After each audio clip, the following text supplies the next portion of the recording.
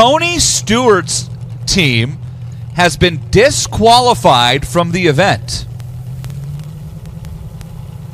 In a post-run inspection yesterday, the NHRA Tech Department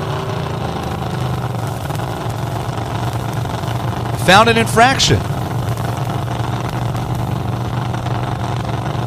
There was a purchased part on the car that was out of NHRA's tolerance, causing Tony Stewart to be disqualified. Now, that is a team issue. It's not like Tony did anything wrong. For the McPhillips family racing team, that car specifically had a part that was outside of tolerance for the NHRA Tech Department after last night's run, resulting in the car being disqualified from the event. So Tony Stewart is out of this event as far as a driver goes.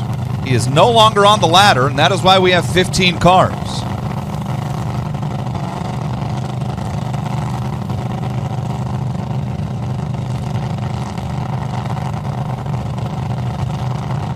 And it's just updated until that this race will count towards one of his 10 events for the year.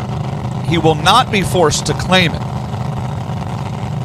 So he loses an opportunity to gain points, also loses an opportunity to prevent Julian Natas from gaining points, and loses that race.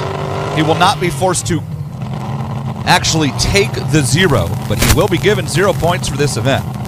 So that's a tough break for Tony Stewart in his quest for his first championship. Nothing he could do. Meanwhile, Tom Fox and Brad McBride are ready to go. Tom Fox, Cash to Keys, Andy Mack team. The Mortgage folks out of New Jersey, and Brad McBride, his home race, Granite Falls, North Carolina native. Schaefer's Oil and Lube, Roman Road Auto Restoration, United Engine Machine, and he is off the line first but in trouble. Cylinders out on both sides as Tom Fox helps the Supercharged Brigade go 2 for 2. A 5:34.9, 266. That car actually slows down from qualifying, but for Tom Fox, it is enough.